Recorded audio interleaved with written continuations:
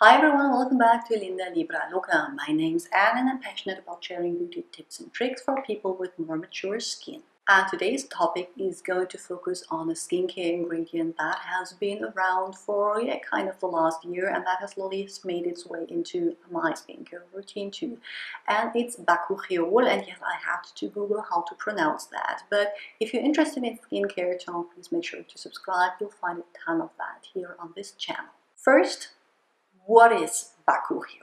It's called the herbal alternative to Botox, and I'm not going to go into detail on that because Botox is something you get injected. You will not find a topical alternative to this one, no matter what marketing is going to tell you. And it's called the natural version of retinol, or the plant-based version of retinol, because it comes from a plant.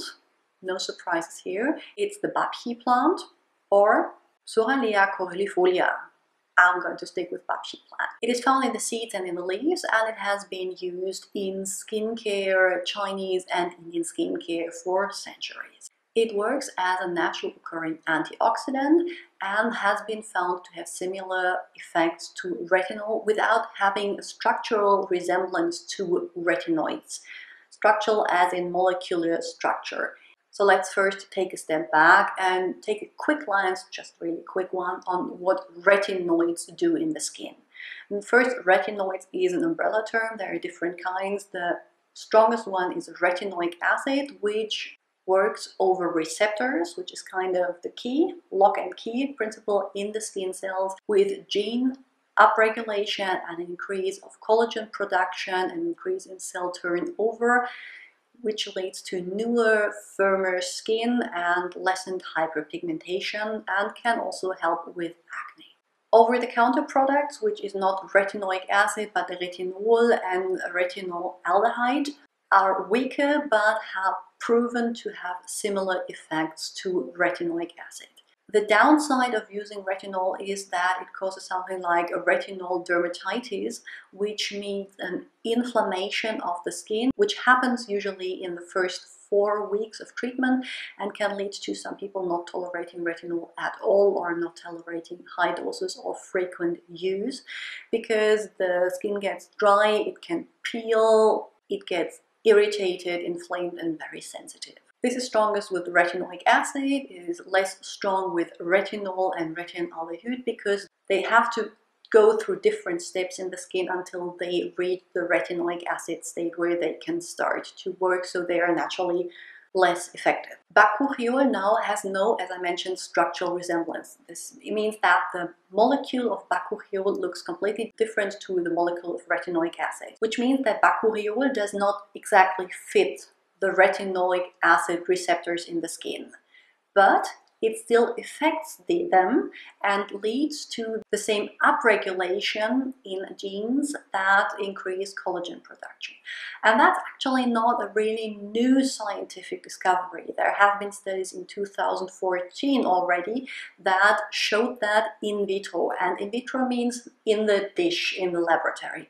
But recently, in 2018, there was an in vivo study, which means that it was tested on living people. And they took people, and half of them used Bakuchiol product, and the other half used a retinol product for 12 weeks, applied morning and night, which I personally would not recommend applying a retinol morning and night. That's kind of a lot. And they had a board-certified dermatologist check and see if hyperpigmentation, wrinkle depth, and all that increased. And they found after the course of the 12 weeks no significant difference. Both groups had the same increase in firmness, the same increase in elasticity, the same diminishing in fine lines, and the same diminishing in hyperpigmentation, which sounds great. It was also noticeable that the group that used Bakuchiol did report less irritation than the ones that retinoids. The important thing here is they reported less, because if you read up on Bakuchiol, they will tell you that it has absolutely no side effects. And that's not true. It just has less side effects. There were people that had irritation. There were people that had peeling. It just did not happen as often, which means it is better tolerable, but it's not the perfect product. You still have a chance of reacting to Bakuchiol the same way you react to retinol. Bakuchiol has some other benefits. It's a very potent antioxidant. It is very anti-inflammatory, which can be great if you suffer from acne, because yeah, that's kind of a lot of inflammation going on in your skin, and it helps with reducing the side effects, and it is more stable. Retinoic acid and retinoids are very sensitive to light, which is why it's recommended to use them at night so they don't get UV exposure. Bakuchiol is less susceptible to light, so you could technically use it in the day. Another benefit of Bakuchiol is that it is always vegan because it's plant-based. If you use retinoids, some of them can come from animal sources. Bakuchiol has actually been used in skincare since 1970, but right now there are a ton of products coming up on the market triggered by this study. And a few examples are Ole Henriksen Retinol line, Omorovica Miracle Face Oil, which has been around for quite some time, Instytutum RetinOil, Ren Bio Retinoid Anti-Aging Cream. Kate Somerville has one too. So do I recommend that you throw all your retinoids out and just focus on Bakuchiol? Not exactly. Why? Well, first of all, we have two studies. One in vitro and one in vivo that showed that this works as well. You have a ton of studies that proves that retinol, retinaldehyde, and retinoic acid work great. That doesn't mean it does not work, but I'd kind of like to see more proof before I jump completely on the bandwagon. The second one is it is as effective. It's not better, it's not worse, it's just as effective in this study. And they compared it to retinoids, over-the-counter products. They are weaker than retinoic acid.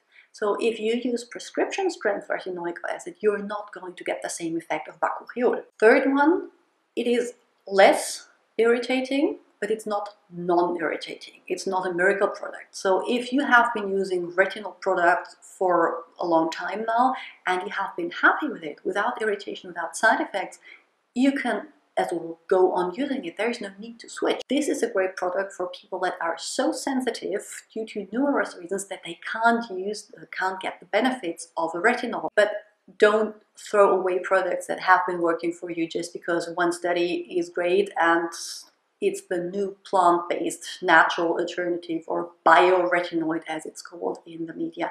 This is just marketing. Make an informed decision, see what works for you. So tell me in the comments below, have you heard about Bakuchiol? Are you tempted to give it a go? Have you ever reacted with the retinal dermatitis, with this horrible peeling effect? How did you cope with it? I'd love to chat with you in the comments, and yeah, that's it from me. Make sure to like, subscribe, and I'm going to see you all very soon with another video. Bye!